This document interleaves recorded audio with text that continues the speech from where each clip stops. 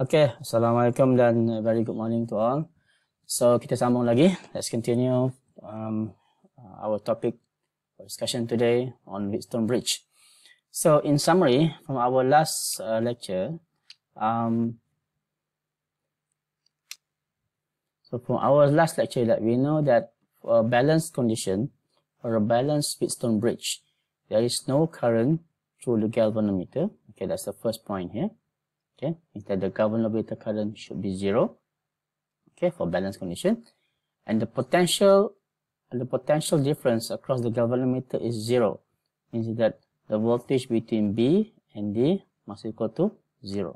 Alright, so there will be no deflection. When the galvanometer has no deflection, then the bridge, you can say that it's already in balanced condition. So with these two conditions met, then the galvanometer pointer will rest at 0 mid-scale. Or mid-scale. So in summary, only at balanced condition, the relationship between all the resistors are simply this equation here. You can see that the products of the opposite resistor, let's say in this case, is between R1 and R4. You multiply them together is equal to R3 multiplied by R2. Okay. So for example, if we assume R4 is the unknown resistor, then we can find the resistor as follow. Okay, using just you manipulate this formula here. All right, so let's take a look at several examples here. So on the figure here we have a Wheatstone bridge with a certain value is 12 kilo ohm, 15 kilo ohm, and 32 kilo ohm, and there is an unknown resistor here that you want to find. So the question here asks you to find what is the unknown resistance Rx, and assuming that a null condition exists, meaning that the Wheatstone bridge is already balanced. Okay, so since the bridge is balanced, we can simply use this formula here. Okay, and then we can search for we can find Rx just by putting R1 down here. Okay, and then we got the result here, 40 kilo ohm. Okay, it's very simple to use formula. Okay, but remember this only valid only for balanced condition. Okay, so there's another example here for the same Wheatstone bridge for different R value. Okay, so I guess you can go ahead and understand. It's pretty much straightforward to understand. Okay, so I just skip through this one.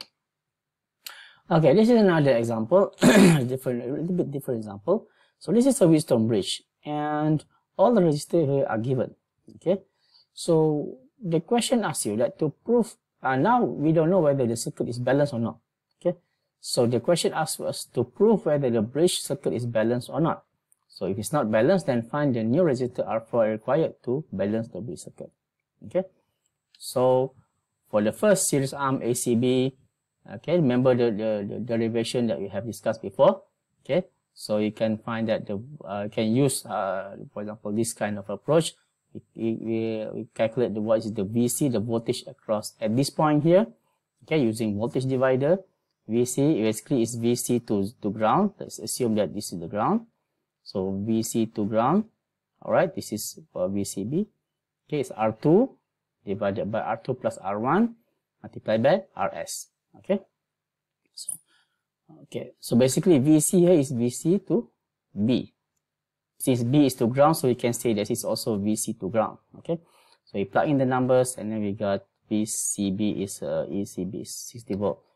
And then for the second series arm, we do the same using the same voltage divider rule.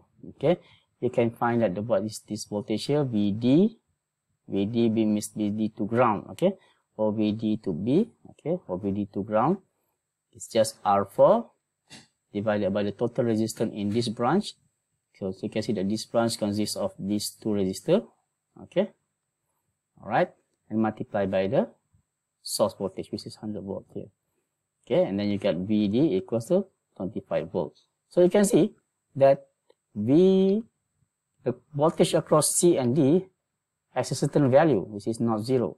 So you can say 60 volt is VC and VD is 25 volt.